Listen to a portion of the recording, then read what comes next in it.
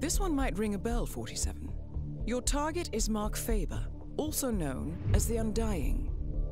A disgraced former MI5 operative currently working as a freelance assassin.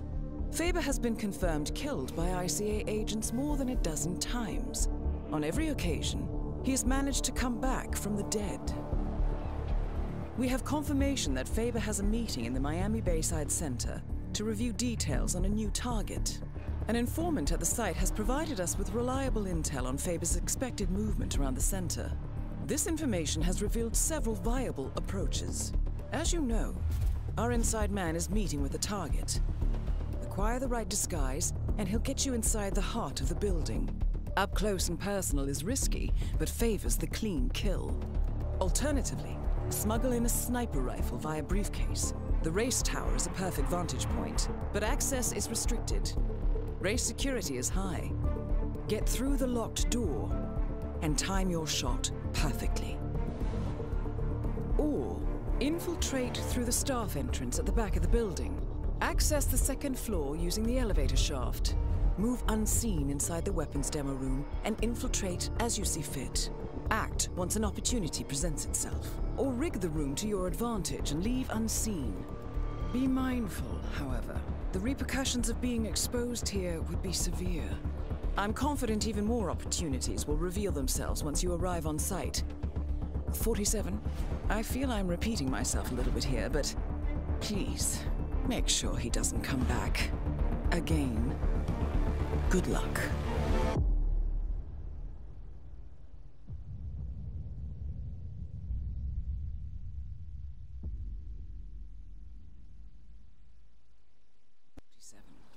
Your target is already inside the Miami Bayside Center. Faber has a full day of meetings planned, and we do not want to risk losing him. Take your time with this one. Dave Reddy, our informant, is waiting for you in the reception area. If you like, he can lead you to a meeting where Faber will be in attendance. What you do from then on is up to you. Be mindful, though. He will not wait around for long.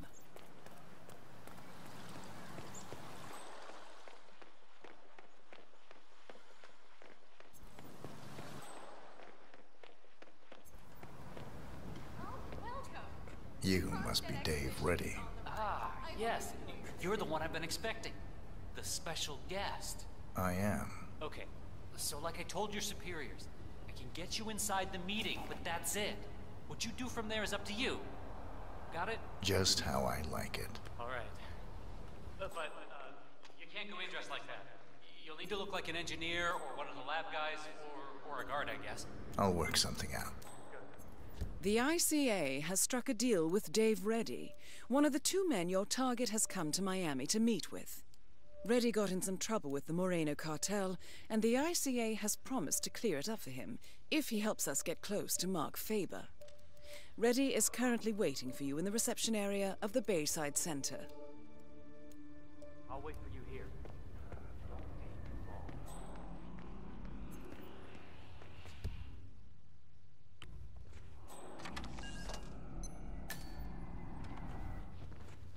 Listen!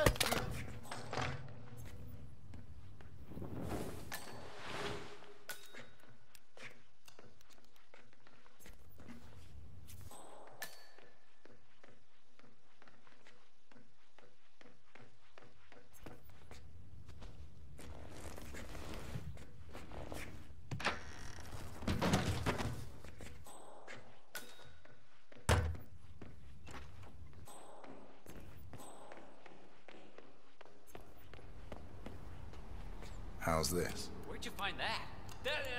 Never mind. I don't want to know. Let's go. Faber's already expecting us up there. Can't wait to meet him.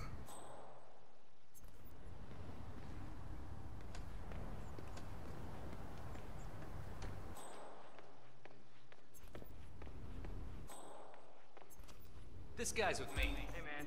Yeah, I love what you do. I don't understand it, but it's great. So, this deal is closed when we enter the room, all right? I get you in, that's all. And then your people take care of my problem. Don't worry. We'll fulfill our end of the bargain. Stop. You know, I don't know what I was thinking, honestly. Getting involved with people like the Morenos, it was stupid. I thought thought I could make some quick cash, you know? Buy that yacht, sail a couple of babes to the Caribbean for the summer. Stupid! The Merino cartel is the biggest in the Southern Hemisphere. You don't try to cheat those kind of people. I wish I'd met you a little earlier, buddy.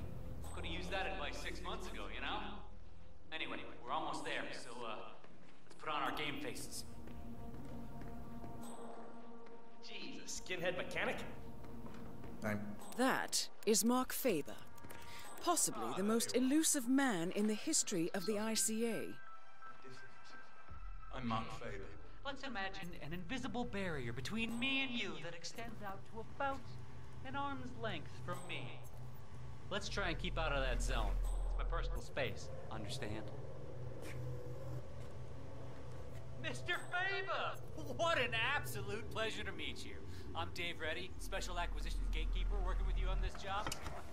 I'd show you my break book, but I'm sure you've already heard about me. Can't say that I have. Oh, I see.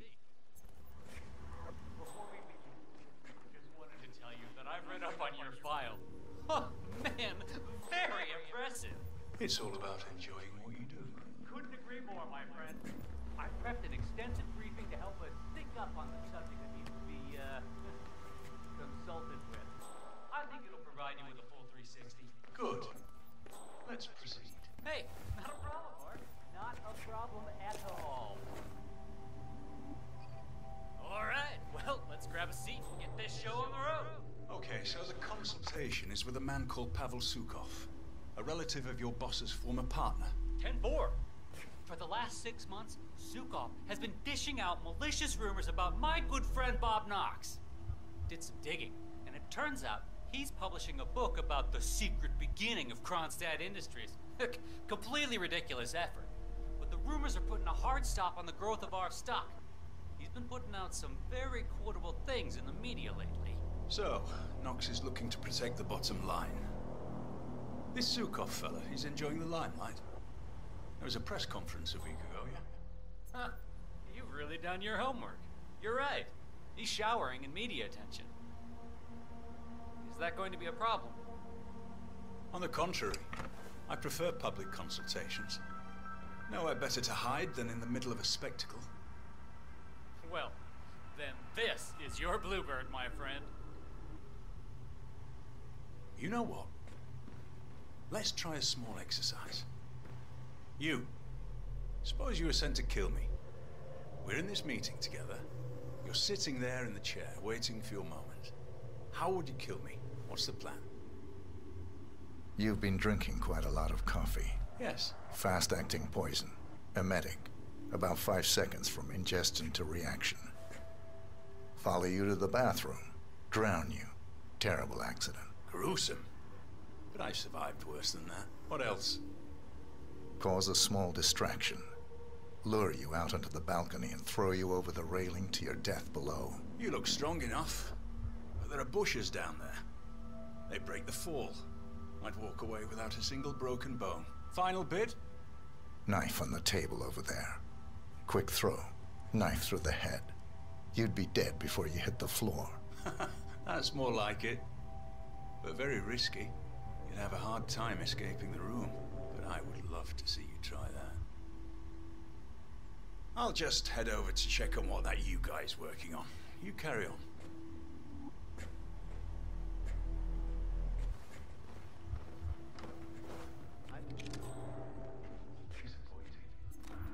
Well done, Doc. What are you waiting